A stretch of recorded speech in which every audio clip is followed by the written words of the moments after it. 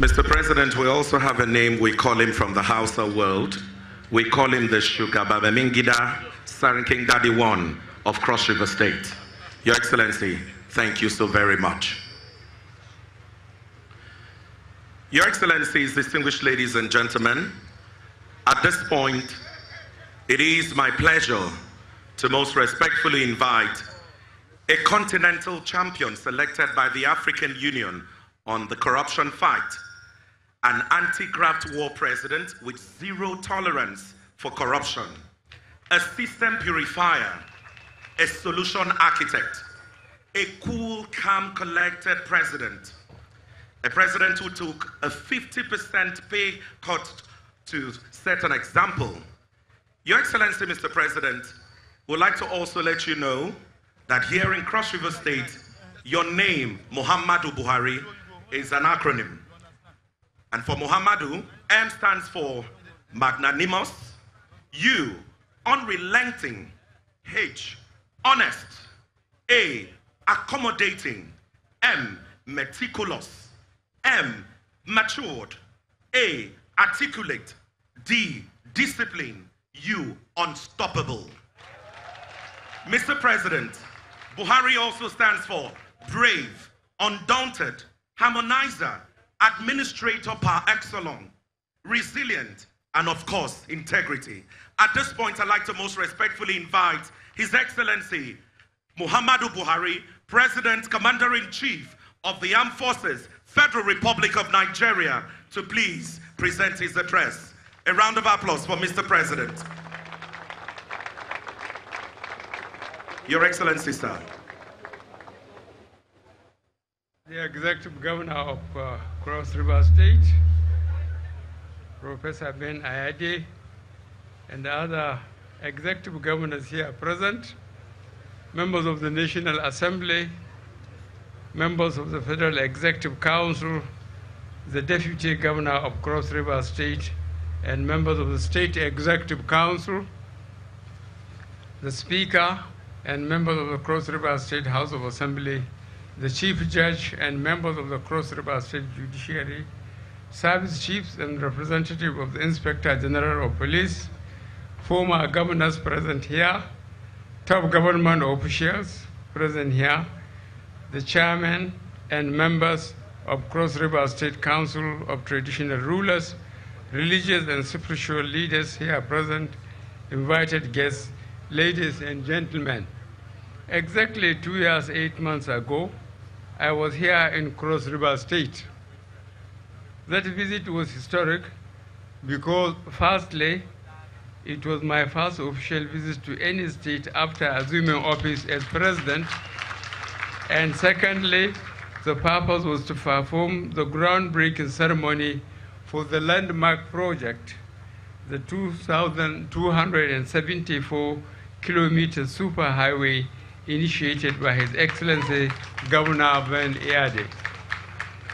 Today, I am here again in the state to commission yet another visionary and trailblazing project, the Calabar Seedling factory built by the state government. I must say that visiting the state for the second time within 3 years in connection with people-oriented and flagship projects of Governor Ayade is very welcome and very satisfying to me. When we assume the reins of leadership of our dear country, this administration launched a zero-oil economic roadmap as a way of making our country less dependent on oil, while encouraging investments in other sectors of the economy, particularly agriculture. I am happy that Governor Ayade keyed into that policy and has today become one of the reference points in our agricultural revolution effort. Our gathering here today is no doubt a determination woven through to precision and a glowing testament to the fact that the policy is working. Indeed, this factory speaks loudly about the giant strides we are making in agriculture as a country. This monumental project for which we are gathered here today is a marvel to behold. The factory, which is said to be the first in Africa, is an automated plant with a capacity to produce high-yielding vitamins and disease-resistant rice seedlings. What we expect is that seedlings from this factory will improve rice yield from current national of 3 to 4 tons per hectare to about 9 to 10 tons per hectare, thus helping to ensure rice sufficiency in the country and doing away with imports and saving foreign exchange for Nigeria. The factory is also targeted at creating employment opportunities for the unemployed. I have no doubt that this rice factory will also be a veritable platform for income generation for the people of Cross River State. I therefore enjoin relevant federal government agencies such as the Ministry of Agriculture and the Central Bank of Nigeria through its Anchor Borrowers Program to partner with Cross River in the area of supply of seedlings to our farmers. With Governor Ayade's other investments in agriculture, such as ongoing construction of an ultra-modern rice mill in Ogoja, the cotton farm in Yala, the cocoa processing plant in Ikom, and the banana plantation in Udupani, the feed mill and the yellow maize farm in Ububra, as well as the ultra-modern poultry farm for export of frozen chicken, among others. It is clear that Cross River has found a pathway to ease itself from over-reliance on federal allocation. It is evident also that by conceiving projects such as this, Governor Ayade has a keen eye for tomorrow, focusing on projects that are building a new economic base for the state rather than projects with short-term benefits for the purpose of making cheap political gains. I sincerely commend Your Excellency's vision.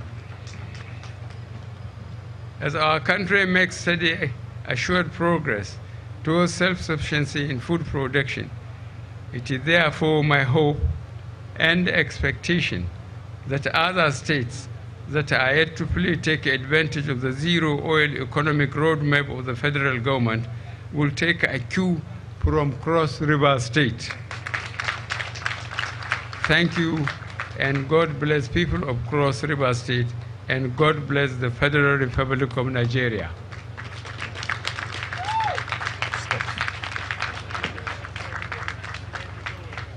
Mr. President, thank you. Well, I have tried what is on the written here. Africa's first rice seedling factory in Calabar was commissioned by me on this day, 26 June 2018. Thank you very much.